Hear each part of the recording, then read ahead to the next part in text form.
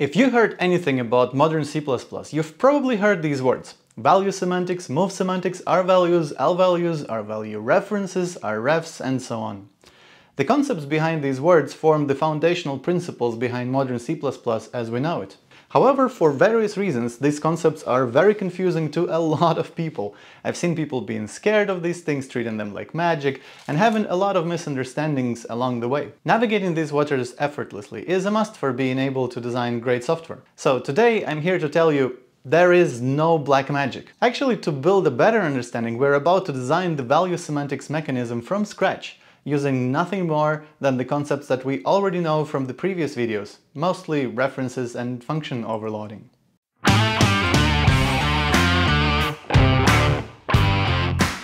the spirit of starting with why, I want us to start with an example that will illustrate why we need value semantics in the first place. But first we need to set the stage, so please bear with me a little. Imagine that we have a custom type, huge object that owns some big chunk of memory. It allocates this memory using some magic function, allocate memory on creation, and frees this memory using another magic function, free memory, when it dies. Please see the lecture on object lifecycle if this part sounds confusing to you. At this point, it's not really important how exactly the memory allocation happens. We will talk about it all in the future. We just have to remember that allocating, copying, and freeing memory are all time-wise costly operations. But for the impatient among you, you can see the example of such functions in the script, which is, as always, linked in the description below this video. Anyway, back to our code. We also want to be able to assign another huge object to our current object after creation for the sake of this example. So we also add an assignment operator to it. This operator is just a function with a certain signature that takes a reference to a huge object as an input and copies this incoming object's data into the current instance. You can think of such an operator as just being a function with a funky name. It's important to note here that this struct does not follow good style, but it is useful to us to illustrate the concept of value semantics. There are important parts missing here, like some constructors, operators, and the fact that it should be a class in the first place, so don't copy this code blindly. Finally, as the last step of our setup, let's say we also want to store this huge object somewhere in some storage class. It could be a std vector or any other container, but for now we will just have a struct huge object storage that holds a huge object instance as a member object. This allows us to put an existing huge object into a huge object storage object in the main function like so. Let's quickly talk about what happens here. We create an object in the main function scope. It's a costly operation. We create an empty storage member object for the storage object, which is actually quite cheap.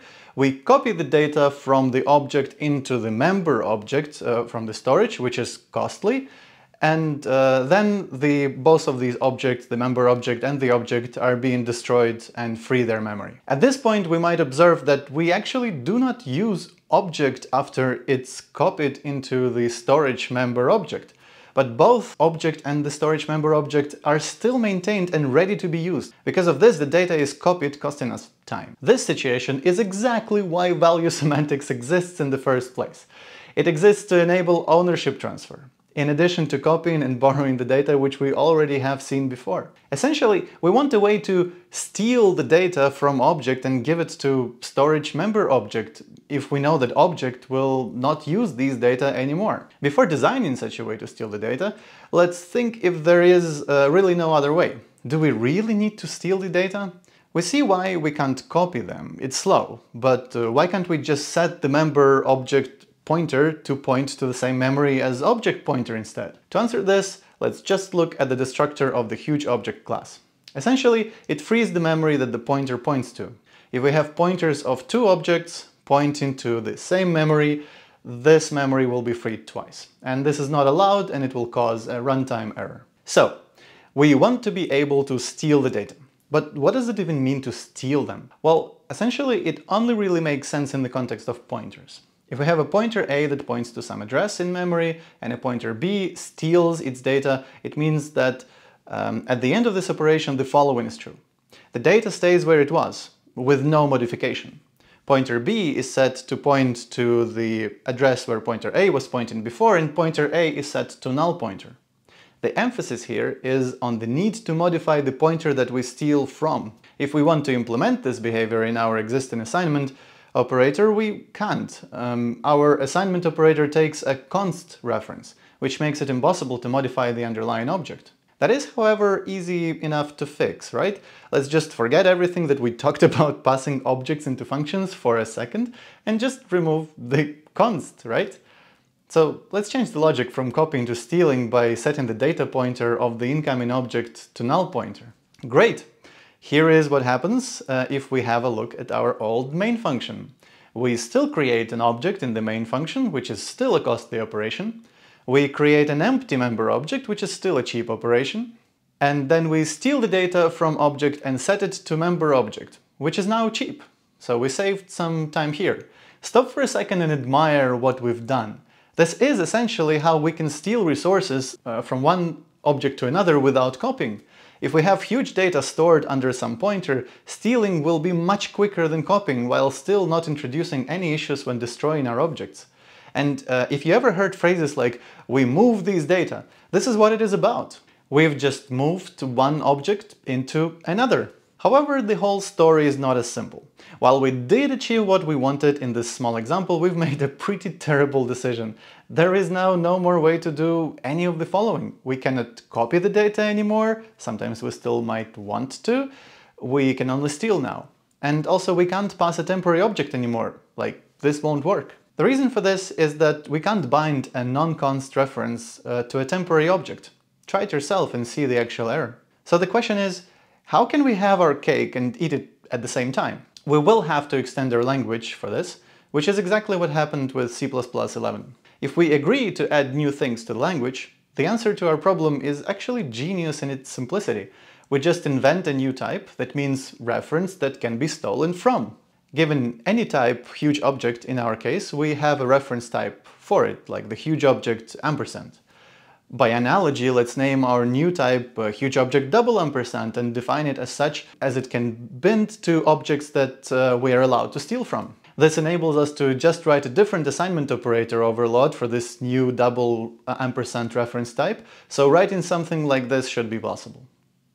Here the two operators are nearly the same, with the sole significant difference of one taking a constant reference and copying the data, while the other is taking the reference that can be stolen from, and then, well, stealing the data. We now have different implementations, and the compiler should be able to pick the appropriate one by using the same rules as it uses for any other function overload resolution. There is just one thing missing here. How are the double ampersand references created? Okay, so we do need to design how our new double ampersand reference type is created from various objects, but then we're done. And we mostly care about these two use cases. Passing temporary objects, like huge object with curly brackets, and passing objects that we as programmers know will not be used anymore and so can be stolen from. For temporary objects, we can postulate that they can be bound to our double ampersand references, and that the compiler always picks the double ampersand reference overload of a function if a temporary is provided as a parameter. For the objects stored as normal variables, but ones that we know will not be used anymore, we can add a function that converts any object into its double ampersand reference representation. We could call this function can be stolen from and pass an object to it, but in C++11 the function has a name stdmove. This naming might be slightly confusing as it has nothing to do with the actual move, it just makes a double ampersand reference of any type we provide into it. This then serves as an indicator that the resources of this object can be stolen. We will skip the actual implementation here for now, as it is not really important to understand the concept, but feel free to look it up on cppreference.com. These new double ampersand reference types enable us to write the code like this. All of the behaviors from before are present here. We copy object into member object, we move a temporary huge object into storage member object, and we move the existing object into the storage member object. And that's it. Conceptually, we've just reinvented, well, at least conceptually, the whole thing that is called value semantics in modern C++. At this point, it should be pretty clear what happens in the previous examples and why we need all of this. There is a couple of things that logically follow from what we've done. Moving objects only makes sense if they own some resource through a pointer. All the other data is simply copied over, yielding no benefit.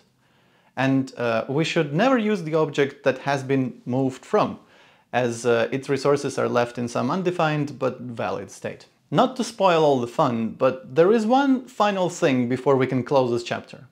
Let's return from our fairyland back to reality and make sure we are aligned with how things actually are in modern C++. Our definition of this new type of reference was a bit hand-wavy. C++ standard, of course, defines things much more strictly. So, largely speaking, there are a couple of different kinds of values. The lvalues, with the name derived from left value, historically anything that could be found on the left of the assignment operator. Nowadays, anything that has a name and an address in memory.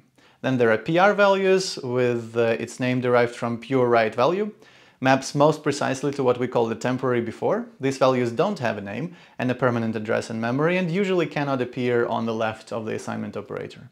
And then there are X values, the so-called expiring values, mostly L values after std move, so those whose resources can be stolen. R values are historically everything that is not an L value nowadays, either an X value or a PR value. The value categories are quite nuanced in C++, but you should now be prepared to be able to read all about them on the related page on the cppreference.com. The stealing references that we and the authors of C++11 standard have invented are usually referred to as rrefs, because they are refs that bind to things that are R values, and so the name is a shortcut for R value references. There is also one important quirk of rrefs to be aware of. If we store an rref into a variable, it is an L value, not an R value.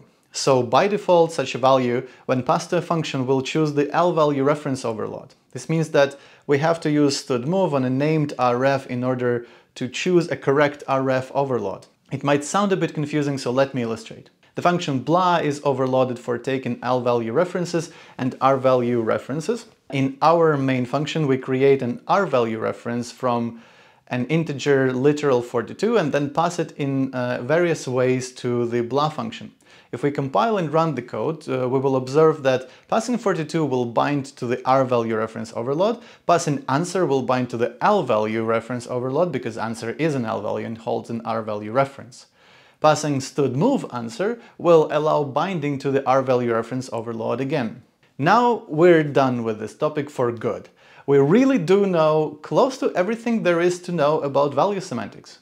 We've learned that sometimes we want to transfer ownership of objects by moving the data as opposed to copying or borrowing them.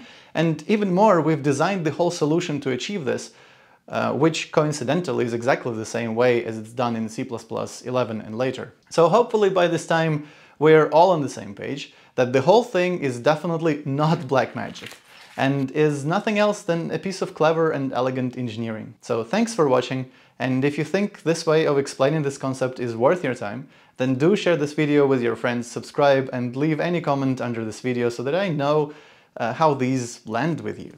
But apart from that, thanks again, and see you in the next video. Bye.